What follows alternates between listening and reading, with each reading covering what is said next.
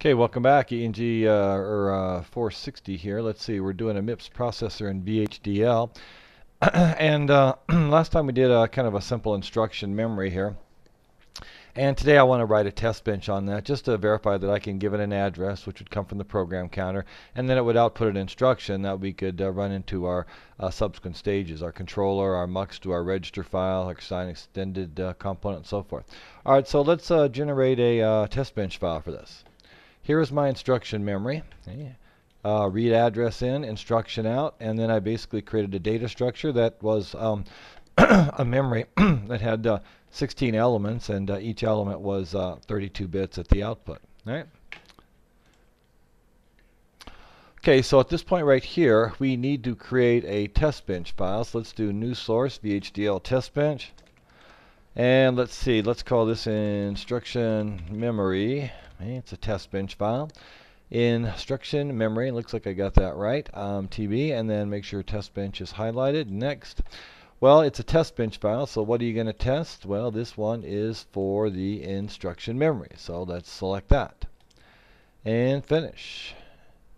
And then at this point, it's the same old stuff I've been doing all along. Let's get rid of the comments.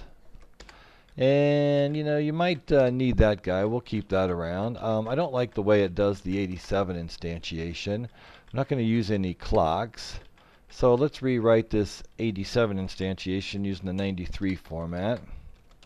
Work dot, and then let's see, what's the architecture? It should be behavioral. And then port map, bring that over there, and there you go. We have instantiated this. Now let's call this guy U1 or something like this. That's the name of the component. Okay, and we'll see that U1 test. Okay. And let's see, we don't need the clock process because we're not running a clock into this thing. And I do want to modify my stimulus process. And how do I do that? Well, the first thing I want to do is put my assert. Now, assert false. Let's see, when that's false, this will get executed. And then, let's see, you can report some message, and then you could do severity. And there's all kinds of severity levels. The most severe is the failure level, and that causes the simulation to end. And I like that because what that basically does is allows me to zoom in on whatever is in front of this assert guy. All right. So at that point, let's save things and see where our errors are. Let's see, we've got some errors here. Up here, instruction memory, I didn't even see that. Okay, behavioral, let's save that. A little typo. Okay. And at that point, yeah, we need to put some contents into our test. Well, let's just try to read from the instruction memory. Okay. If I try to read from the instruction memory, inside this stimulus process, I could put a little for loop like that. All right. Let's see what we've got here. Okay, now one thing I always like to do in my test bench files, you don't have to do it, but I kind of like doing it. I like prefixing all my variables with TB, so I know that they are part of the test bench module. Okay, easy to distinguish. Now the variables on the left side of the mapping operator are inside the component, and these are inside, so the TB are inside this actual file. And what I'm going to do here is I am going to loop from 0 to 11 because I have 12 commands. If you go back and look at my instruction memory, even though I had a 16 memory instruction memory, I'm only using the first 12 for commands. Okay, so I'm going to loop from 0 to 11 for 12 commands. I'm going to set my read address to be 40 quad 0. Okay? And then what I'm going to do is I'm going to take I, which is going to go from 0 to 11. I'm going to multiply it by 4 since I want to read 4 bytes, one word. And then I have to convert it to unsigned to create that, to convert the integer to an unsigned, and then to a standard logic vector. And then I'll just use an OR, a bitwise OR, to get the actual value. And then I'm going to wait for 25 nanoseconds, and then I'm going to repeat this. So what's going to happen is this TB read address is going to take on values of 40 quad 0, 40, 0004, 40, 0008, 40, 00C, and it's going to kind of step through our memory. All right. So at that point, let's see, where's my instruction memory? Let's check syntax on that. And let's check syntax on my test bench file. Oh, still got some errors here. Okay, it doesn't like my standard logic vector and my 2 unsigned. Well, that's probably because I didn't uncomment the numeric standard. Okay. So let's do that, and then let's start all over again. Check syntax, instruction, memory, nothing changed. Test bench, check syntax. Yep, I think we're good there. And then make sure the test bench is highlighted. Double-click Simulate Behavioral Model. And what we should be doing is reading through our memory. Okay. Little real estate management here. Notice this is TB instruction. Note it instantiates a component called U1 test.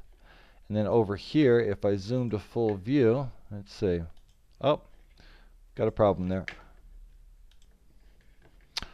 Okay, looks like we have a problem here. Yeah, if you look at the stuff down here, it tells me I've got a bad index. Oh yeah, because my memory only goes from 0 to 16, and I'm trying to access index negative 104.8576. Well, clearly that's out of bounds. All right, let's go see if we can figure out what's going on here. Yeah, and what's going on is kind of the way I do this. When I assert a reset inside the instruction memory, it comes along and sets the read address to the one right before 40 quad 0 on a word aligned. So I need to make sure that guy's defaulting to this value in my test bench. So in my test bench file, where I initialize this guy up here, well, I need to change that. And that needs to be set to the value that I want to hold the program counter when I'm not actually executing a program, which would be 3F quad F. Or no, is it quad F? Yeah, I think, is that it? 3F quad C.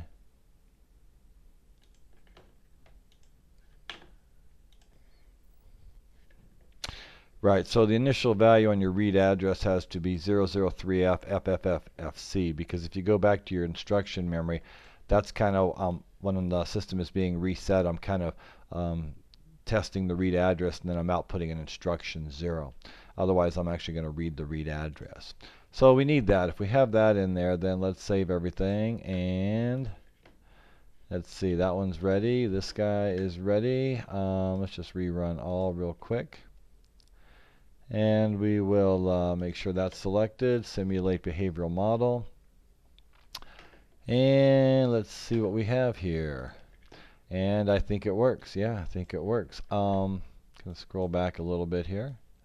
The first line is read address, so 40 quad 0, 40 004, 40 0008, 40 000C, 40 0010, 40 0014.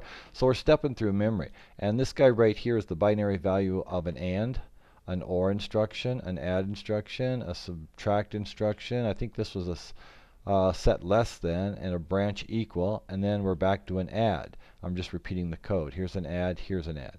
Then I go to an AND, there's my AND. Then I go to an add, there was my other add. Then I go to a subtract, there was my subtract. Then I go to my set less than, there's my first set less than. And then I go to my jump. So yeah, I'm able to read through memory and pull out those instructions. All right, those guys are going to go to the sign extender in the register file. So if we go back and look at our code, let's look at our code. What we basically did is we just read these values. There's my AND, there's my OR, add, subtract, set less than, branch equal, and OR, add, subtract, set less than, and jump. Go back to the simulation.